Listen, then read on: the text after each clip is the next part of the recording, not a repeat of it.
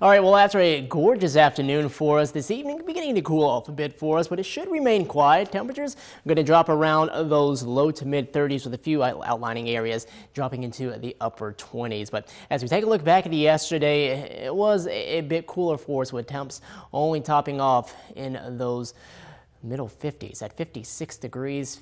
29 for our low yesterday, so a bit chilly for us, but those both are still above average for this time of the year. I know it's kind of hard to really grasp how cool we should be, especially since last year we were much cooler at this time of the year. But you'll notice normal highs at 41 and 26, records 69 and 5 degrees, nowhere near those numbers, but we are going to see as we head over the next few days a cool off in store for us, and we'll be getting closer to this normal high of only 41. But as for today, a bit warmer, 57 in Marquette, 60 as you head farther south in Iron Mountain, 53 in Escanaba, and more of those 50s as you head back here into Ontonagon and Houghton, almost at 60 degrees.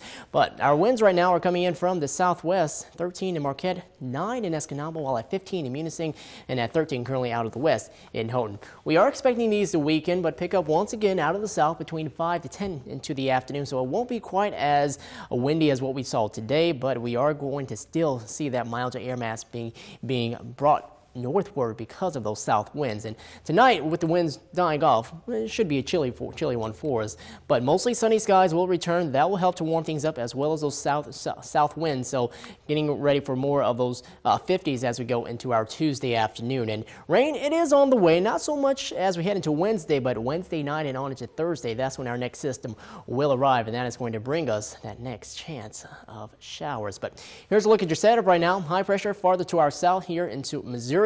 That milder air mass climbing around this area of high pressure, trying to sneak its way into the Great Lakes. Not going to really do so much as we go into the afternoon tomorrow. It looks like we'll be right around those same numbers that we were today, but the next system is off to our west. You can see back here into North Dakota, Montana, they're seeing some of that frozen precipitation. For us, we're going to remain dry, not only just for tonight or tomorrow, but also as we head into Wednesday. But eventually later on this week, that cooler air will arrive. We'll see a chance of a rain-snow mix as we get closer to our Friday, as we'll eventually get those temperatures near that freezing mark, and we'll see just what it means in terms of accumulations. But for right now, it doesn't look to be much at all, if any, but it will be a much cooler end to our work week than what we're going to start off here on Monday and Tuesday. But here's a look at your futurecast model. Throughout the night, mostly clear skies will remain partly to mostly clear on into tomorrow before we head into our Wednesday, and that's when clouds will start to work their way in from the southwest. Showers beginning to work their way into the region by Wednesday night, and we'll be looking out for some of those heavier showers on into Wednesday night,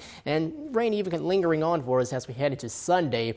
But behind that will be the snow. You can already see it beginning to shape up back there into Minnesota. But for tonight here, we'll be at 29 degrees, so below freezing, but not expecting many clouds at all. Clear and cold for us with winds that are expected to be light. Heading into our Tuesday, it's just going to be a typical November afternoon with highs making their way into the low to mid 50s, which is, well, as you noticed before, well above average for this time of the year, but not so much so like we saw last week when we were in the 60s and the 70s. But look at your highs at 53 in Crystal Falls, 54 in Ontonagon, 53 in Houghton, at 57 in Munising, 50 degrees in Escanaba, and at 52 here in Marquette. And that's where we're going to be after starting off right around 34 during the 8 a.m. hour, dropping to a 41 by tomorrow night. Sunrise at 7:45 a.m. and your 7-day forecast.